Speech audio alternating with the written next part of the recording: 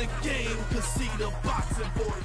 Welcome back, gang, for the first time and hopefully many more to come. Don't forget to subscribe to the YouTube channel and click on the notifications right here, this little bell, so you can get those emails every time we go live. Peace. ThaBoxingvoice.com live with Joel Flores. Camp update. So it looks like the pro debut is not going to happen November 18th, right? Yeah. So just going to stay working. Yeah, stay working. Unfortunately, these things happen, but I just look at the bright side. More time for me to work on things and, yeah, work on those little things and get even more ready. That's definitely one way to look at it. You know, this way you have more time for that pro debut to be spectacular.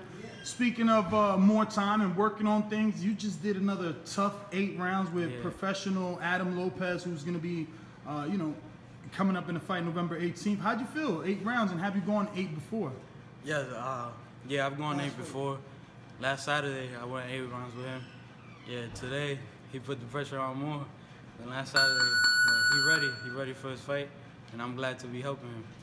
Now, I think I overheard them say that Shakur Stevenson's going to be coming around here. You guys going to get some work with him too? Yeah, probably. That would be great. Yeah, definitely, to get that experience, learning experience with someone that's been on that level. So obviously, just take us through, I mean, finding out about the setback and how to stay motivated and grounded, knowing that that pro debut got canceled, and now you're looking, the horizon is what, February? Yeah, maybe February. My promoter told me he's gonna get me a day in February. I just keep on working.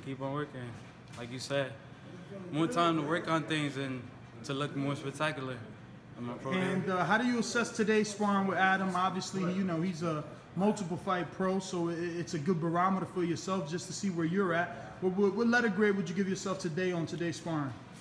Today, B minus. I got caught a couple of times, but he's a pressure fighter, man. A pressure fighter, but he picks his shots. It's like kind of like Mikey Garcia in a way. You know how Mikey Garcia fights, he comes forward, but he picks his shot. He's smart about it. That's how Adam fights. But yeah, a B minus I would give myself. All right, brother. Well, give everybody social media, man, and thanks for the time. Instagram, Joel Flores.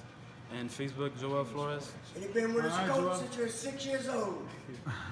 6 years old. What's his coach name? Coach James, what's your name? James, what's on? When they were 6 years old. Where you taking this one? This one gonna get a world title or what? Oh yeah, we're gonna get a title. Yep. A couple more years, we gonna be in there. First fighter from Pacific to win a world title. Oh yeah. Are you excited to see what he got versus Shakur? Oh yeah, All right. Joel Flores, yo, you thought of a ring name yet or what? Nah, I haven't thought about anything. No name yet. No name.